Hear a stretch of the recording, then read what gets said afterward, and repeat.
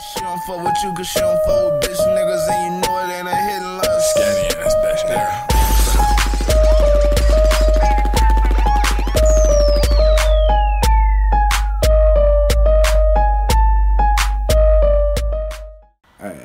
Hey, before the video start, look, I need all y'all to go to motherfucking Amazon.com and I need y'all to type in LV Skinny Ass or Gas. You're gonna find some ass or gas shirts, you know what I'm saying? This is my first, these are my first actual shirts online. I'm about to have hella different clothes and shit, you know what I'm saying? So, if you support a nigga and, you know what I'm saying, all the shit I'm trying to accomplish, support a nigga then. But yeah, let's get into the video. What's good, YouTube? It's your boy LV Skinny, and today we is here to check out a video from Brush Poet. It is the top 5 unexplained mysteries of Mortal Kombat. You know what I'm saying? If you didn't check my recent gaming videos type shit, I've been fucking with the Mortal Kombat hard, been fucking with it my whole life. Like, Mortal Kombat, Tekken, and fucking... those are the two main shits that well, in 2K. Every year there's a new one, I'm copping. The day it drops, I'm pre-ordering. Like, I'm on it. And I had Mortal Kombat X when it first came out.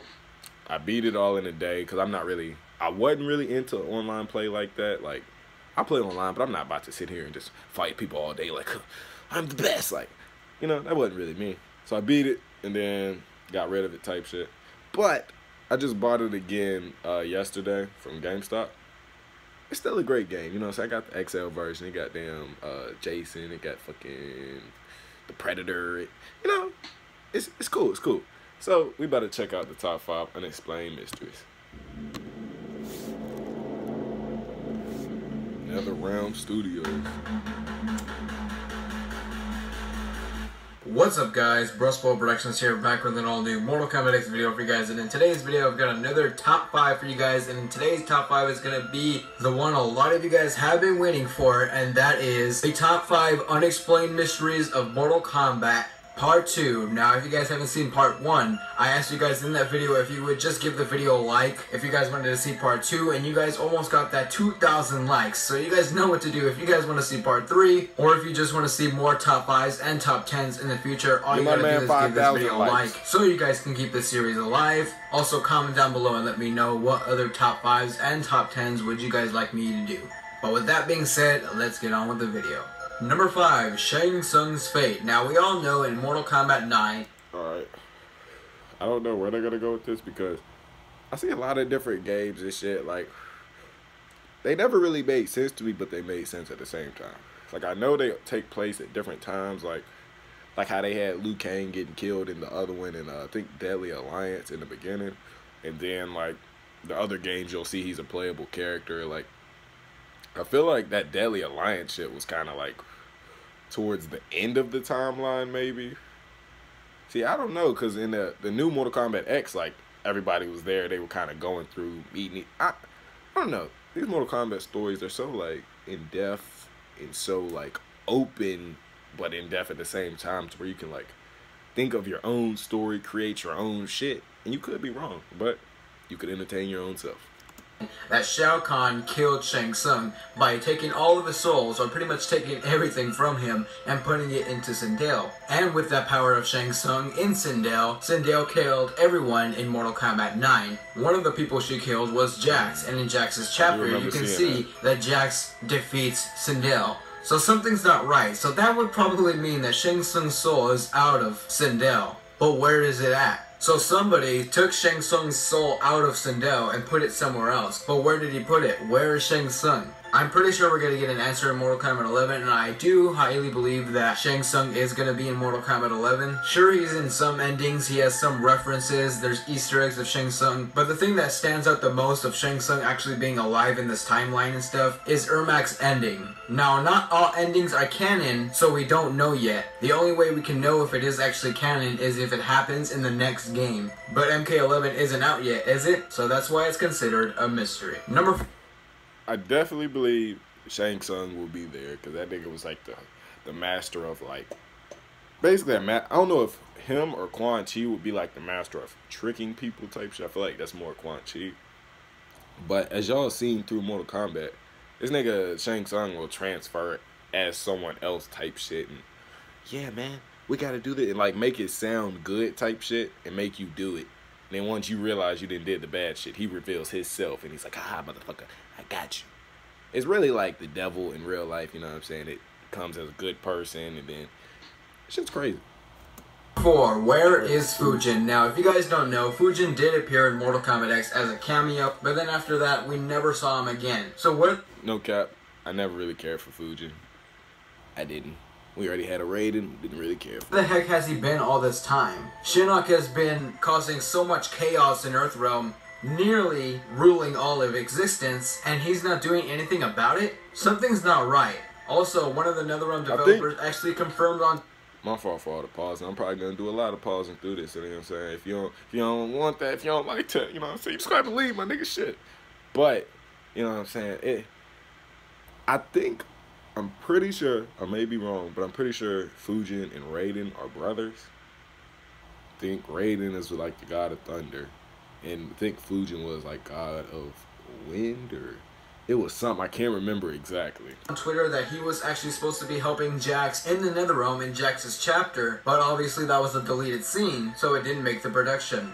Which is why it still remains a mystery on where the heck Fujin has been all this time. Now the next 3 mysteries I'm going to be talking about were actually suggested by my friend Ishibros. If you guys don't know him, he actually was on my previous podcast, or my 2 previous podcasts. Go check him out, link will be in the description. But kudos goes to him for suggesting these unexplained mysteries, because if it wasn't for him, these wouldn't be on this list. Number 3, what was Shinnok's plan? Now you guys might be thinking, what do you mean by Shinnok's plan? Well, I'm talking about way in Armageddon, so we're going to go back to the original timeline. So as you guys know, spoiler alert if you guys didn't know actually, the Shinnok we see in Mortal Kombat Armageddon's intro is not the actual Shinnok. It is actually a clone that Shinnok made. So what was Shinnok's plan? Because he must have known that Armageddon was going to happen, because he was prepared for it by sending out a clone instead of himself.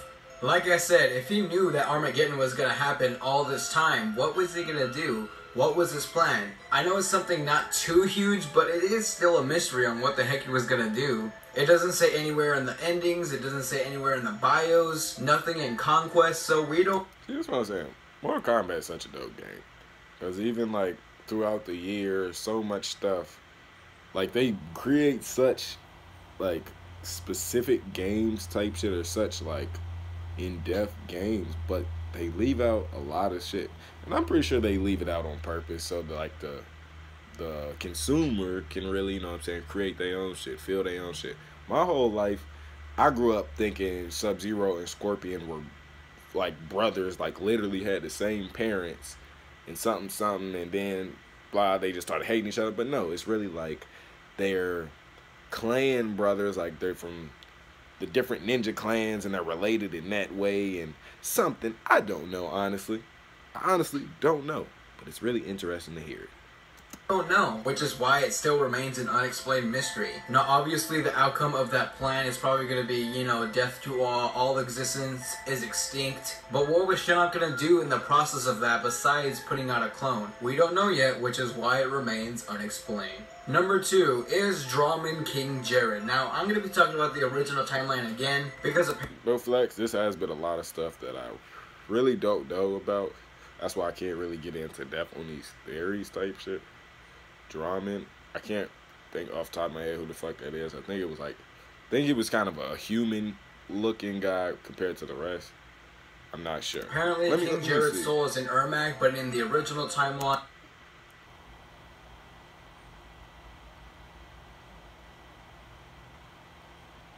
That's Drawman. I remember Drawman. I think he was on Deadly Alliance or Deception. One of them. That's Drawman. And they think he's King. Who the fuck is King Jared? King Jared's soul assumingly went to the NetherRealm. Now, if you guys don't know who Drawman is a demon from the NetherRealm who serves Quan Chi. My bad. I just had some technical difficulties. I honestly don't remember where I left off at, so you know, we're just gonna get right back into the video. Let's see what they got for me. King Jared is actually the former ruler of Edenia before he was killed by Shao Kahn after losing a Mortal Kombat tournament against Outworld. He was also the real father of Kitana and the real husband of Sindel before Shao Kahn came in and took Sindel as his Who was wife. this nigga and why has he and never been in a adopted Mortal Kitana. Kombat Now, game? why do I think Draman could possibly be King Jared? Well, in Draman's bio in Mortal Kombat Deadly Alliance, in the concept art bios I should say, it says that he was once a ruthless and powerful warlord, which is exactly what King Jared is. Also, it shows what he looked like before he became this ugly monster. Take a look at what he looked like right here. It looks like King Jared, doesn't it? Because if you compare it to what he looked like in this image, which is from the Mortal Kombat comic way back in the 90s, it looks so much like King Jared. And doesn't King Jared look like a warlord in this image? Midway at the time never commented on it, but the evidence that I just showed you could... Okay. There was some great evidence, not gonna lie. I didn't believe it at first till I seen the picture from his thing. Then the comic. This guy. Open the possibility that it actually is King Jared, but since it's not confirmed yet or it hasn't been commented on yet by NetherRealm or Midway, it still remains a mystery. And finally, number 1 is Chameleon an experiment. Now, if you guys didn't know, Chameleon doesn't have a backstory. We don't know. I literally took Chameleon as some bullshit. Because literally, I honestly feel like, kind of with Mortal Kombat, I'm glad they did it, but at the same time, they were basically lazy. Because they created a base ninja. Say Scorpion was the first ninja they created. They was like, okay, we got a yellow one. Shit, fuck it. Let's do a blue one. And then boom, what's blue? Blue is cold. Sub-Zero. It was like, shit. Green. What's green? Poison. Okay, what can we do? Reptile. Who the fuck is another one? I can't think of them right now, but Ermac, you know. I don't know what the fuck a Ermac is. It's an error macro, but you know what I'm saying. Like I just feel like they kind of got lazy with it, but at the same time, it was dope. So for this Chameleon person, it's literally all of the clones essentially that they created, all the different colors. And they was like, sure, we already made these different people. What if we put them all together into a chameleon? That way he changes colors and changes powers. And they were like, oh, that's cool, man, but, you know, it's probably not necessary. And he's like, nah, dude, we have to put them in. And then every fucking meeting they have, they're just like, so how about Chameleon now? And that's probably why there's speculation that this Chameleon person is really such a big person. It's probably just one person on the damn Mortal Kombat team that was just like, we need fucking Chameleon. I don't know. Know what race he's from, we don't know his true name, we don't know where he came from, or anything like that. In Mortal Kombat Armageddon, he was given a brief backstory, but it explained absolutely nothing, because what we got out of it was that he was hiding behind the shadows, or he was in the shadows, all the way to when Liu Kang won his first tournament, all the way to Armageddon. So pretty much, he was just there. Now, many fans speculate that he is actually a Saurian, aka Reptile's race, due to the fact that he shares similar features with the female version of Chameleon, who is actually confirmed to be from Reptile's race, and have a reptilian name and the reptilian titles of his special moves in Armageddon. But here's another possibility of where he possibly came from. Now, here are the words from Ishiro's. Chameleon is probably an experiment because of his odd adaptive traits, because Shang Tsung had likely been experimenting with the bodies of the remaining race of the Saurians by having them in slavery. Now, obviously, during that timeline and in this timeline, they are extinct, so that would mean that Shang Tsung is probably trying to revive Reptile's race so he can have them in slavery, as it states in Reptile's MK2 bio. Alright. Now, that would definitely explain why Chameleon is not known or has no bio to where he came from, because Shang Tsung's secret plot was to revive the Saurians and have them enslaved by him. Or he just wasn't a real character that they decided to really make. He wasn't a Johnny Cage. He wasn't a Sonya Blade. He wasn't a Kenshi. And that perfectly explains why Chameleon has a reptilian name, reptilian titles of his special moves in Mortal Kombat Armageddon. Alright. You know what I'm saying? Y'all get the point.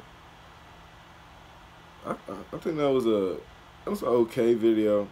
I've checked out a lot of different, you know what I'm saying, for some reason I've really been on the Mortal Kombat kick right now, you know what I'm saying. I've just been watching all these random ass irrelevant videos because, you know what I'm saying, it's a video game. All this stuff is made up.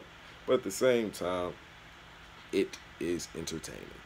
You know what I'm saying? If it's something you really grew up with and you really like, you just played it as a game when you grew up, like you just did it for fun, you didn't really look into it and learn the backstories, learn why and how and when, like all the questions type shit, like you'll figure out a lot. So yeah, shout out to my Mortal Kombat niggas, you know what I'm saying? Shout out to the Mortal Kombat community. Make sure y'all like, comment, subscribe, all that. Till next time, YouTube, I'm out. All of my niggas in here, we ain't doing the fight, send bullets through air. Ayy, diamond shining very clear. Ayy, she wanna fuck pulling her hair. 24/7, I'm grinding. I'm out here getting cheddar, smoking on some of that good shit. Life can't be better. Life can't get worse. I done seen that shit. We done went through the worst. You wouldn't even believe the shit. Was out here trapping at night. Times bad, but we got right. Sunday morning, Dr. Light. Monday morning, night to bright. And all these fiends ain't hit my phone. I tell them, "Con, I'll be there right." And he don't even need the shit, cause he just almost lost his sight. But I'm on a bag and I need it. Straight cash, I'm fucking no leasing. I'm in Cali, I'm smoking on Keisha. Big spice on his head like he Lisa. Pull up on the nigga, they leaving. Take over the land like a treason. Going all of this dough for a reason. It hurt me to see all my people. Some of them really down, really fucked up, really going through it. I dedicated my whole life just to make it off fucking music. Pay attention to your nigga when he's speaking, cause he probably going through it. That nigga really might lose it. Stay in tune with your